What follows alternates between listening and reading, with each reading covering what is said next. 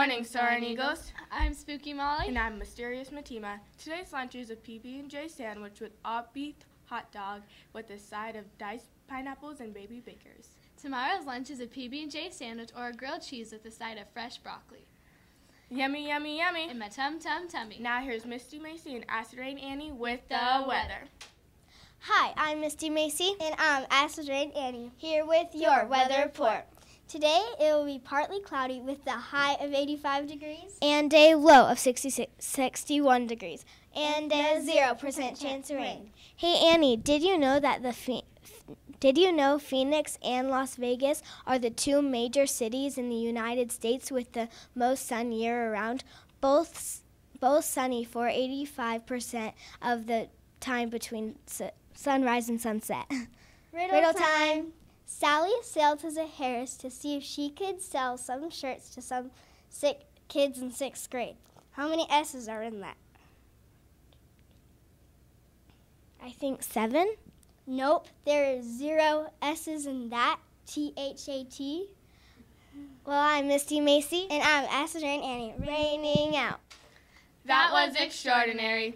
If you entered in the pumpkin contest, please come and pick up your pumpkins before tomorrow after school. Thanks. Today's birthdays are Bud in room 5, Titus in room 2, Lewis in room 20, Dylan in room 12, and another Dylan in room 12. Wait, there are 2 Dylans in room 12? Yeah. And today are both their birthdays? Yeah. That's awesome. Happy birthday from all of us to you. We wish it was our birthday so we could party too. Hey, sorry if she pronounced your name wrong, and happy birthday. Now here's the sports with Dinger Hittin' Dylan and Jumpin' Jackson. Hey, sports fans, I'm Dinger Hittin' Dylan. And I'm Jumpin' Jackson, here with yours, the Harris Sports News. The Sun Devils sadly lost to USC in football, 48-17. Yesterday, the Astros slid past the Dodgers 13-12 in extra innings, and the Astros lead the series 3-2. Yes! What's wrong? I was voting for the Dodgers.